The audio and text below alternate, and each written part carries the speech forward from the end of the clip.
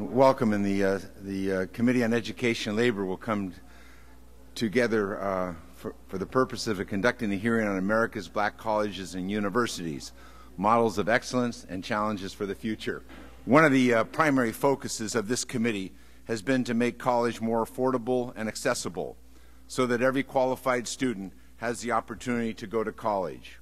We began last year by enacting a $20 billion increase in additional federal college aid over the next 5 years.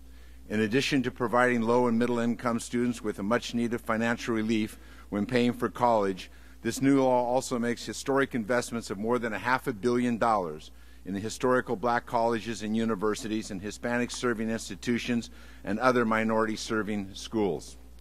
HBCUs provide critical higher education opportunities for African American, low income, and educationally disadvantaged Americans.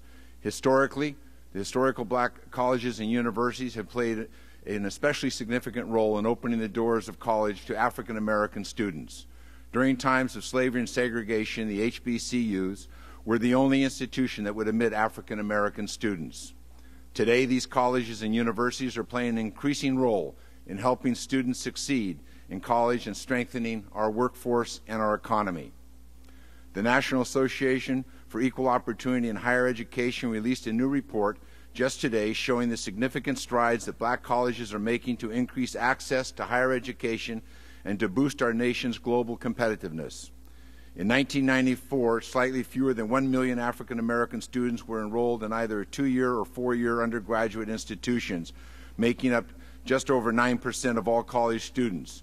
By 2004, the African American student enrollment had more than doubled, comprising about 13% of all college students.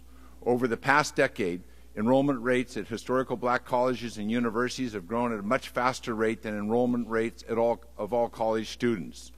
Although historical black colleges and universities represent only 3% of all college and universities, they enroll close to a third of all African American students.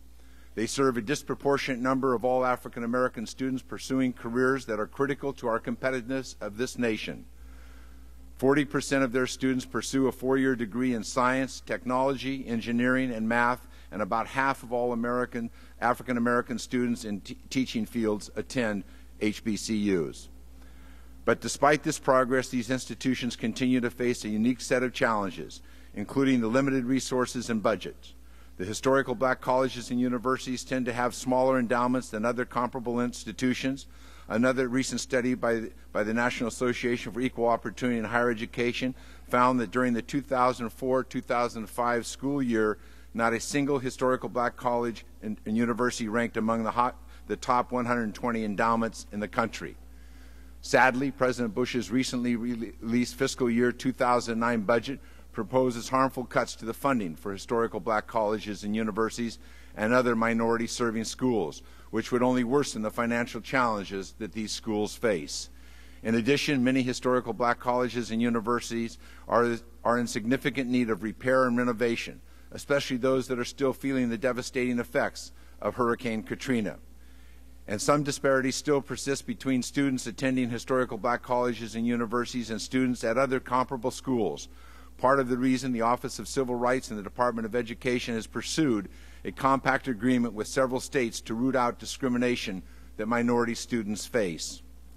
Clearly, there remains a great deal of work ahead to ensure that students at historical black colleges and universities and other minority-serving schools have the same opportunity as students at other colleges. I am pleased to say that this Congress and this committee have taken some important steps to address these changes. In addition to our newly passed student aid law, the House also recently passed the College Opportunity and Affordability Act, H.R. 4137, which increases the amount of funding for historical black colleges and universities would receive for capital projects and repairs. It also expands funding eligibility for graduate student programs at HBCUs and other minority-serving institutions and addresses the challenges of starting and growing endowments at these schools.